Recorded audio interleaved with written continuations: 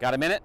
I got some history for you. On this day, the Kilpatrick-Dahlgren raid began. The mission for 4,000 U.S. Army cavalry soldiers on horseback to bum rush into Richmond, liberate thousands of POWs in one fell swoop, and blast their way out of the Confederate capital. It was one of the most audacious plans of the entire war, and it was one of its most disastrous failures.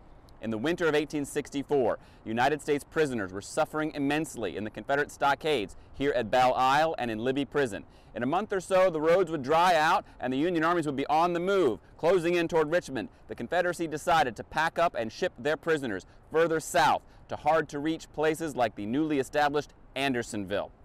Time was running out. The clock was ticking on the opportunity to mount a daring rescue mission, February 28, 1864. It's now or never. Tune in tomorrow for a minute to follow the progress of General Judson Kilpatrick and Colonel Ulric Dahlgren in their doomed raid on Richmond.